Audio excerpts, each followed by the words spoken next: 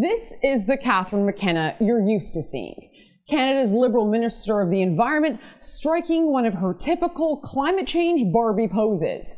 Prime Minister Justin Trudeau's token female cabinet minister, who, when she's not mounting a bike, say in high heels, is typically caught on camera attending fancy international summits where she and her like-minded climate cultists plot ways to drain our pocketbooks through, say, a countrywide carbon tax on literally everything. To be sure, climate change Barbie's eco-friendly image is a national priority. That's why she absolutely had to spend over 17,000 taxpayer dollars to hire fancy French photographers to take these candid shots. Pictures that could have otherwise been caught on, I don't know, say a staffer's cell phone. Photos on bikes. Photos at climate conferences. That's the sort of look every climate change Barbie wannabe should aspire to. But what about photos of our environment minister in, say, a gas-guzzling Mercedes-Benz or a Porsche? Yeah, that sort of a picture could taint the pristine image of the PM's very own carbon tax cheerleader.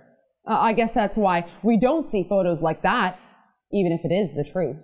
You see, while our Ministry of the Environment lectures everyday Canadians to get out of their cars and pay a price on carbon, well, they have been using our money to buy themselves fancy, luxury, gas-guzzling automobiles. So the federal Conservatives just received an answer to their order paper, which asked government departments to detail how many vehicles they've purchased, broken down by brand name. And this is what they found out. Catherine McKenna is not enforcing a bikes are better transport plan when it comes to her own ministry. Far from that. Actually, behind the scenes, Minister McKenna has actually been signing off on Porsches, Mercedes-Benz, and Lexus cars for her own department's use. McKenna signed off on not one, but 2 luxury Porsche vehicles.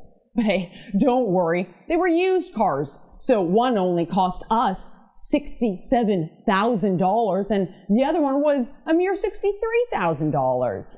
And the Lexus McKenna signed off on, it just came in shy of $67,000 as well.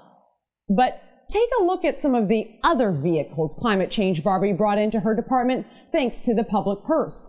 A Mercedes-Benz for $92,000. And finally, the crown jewel in the Ministry of the Environment's garage, courtesy of you and me, the taxpayer. A brand spanking new Tesla for a cool 112,000 buckaroos. And McKenna's not the only one signing off on luxury vehicles for her staff. Several other Liberal parliamentarians are doing the exact same thing. Just look at Mark Garneau, who signed off on a brand new BMW and a Mercedes. Oh, but don't worry, folks. This wasn't about greasing the taxpayer for luxury cars. Garneau and his staff basically risked their lives for us. The reason why Garneau signed off on all those fancy vehicles was for the sake of supporting environmental and safety testing. They were testing the cars to ensure that those fancy companies' claims about their cars are indeed the truth. Really, Mark? Testing? How dumb do you think the Canadian people really are? Because the truth is, we're not so dumb as to miss the glaring hypocrisy on every page of this report. And the truth is, most of us taxpayers cannot afford luxury cars worth upwards of 6 figures for ourselves. So just where in the heck does Canada's Liberal Party get off plundering from the public purse to buy themselves fancy cars on our dime? Hey, climate change Barbie, here's a tip. The next time you think of getting a Porsche or a Tesla, why don't you take your own advice and ride a bike instead? For the Rebel.media, I'm Faith Goldie. Like what you just saw? Well, we deal with a lot of stories that cover how the government misuses our hard-earned cash. Click below and subscribe to our YouTube channel.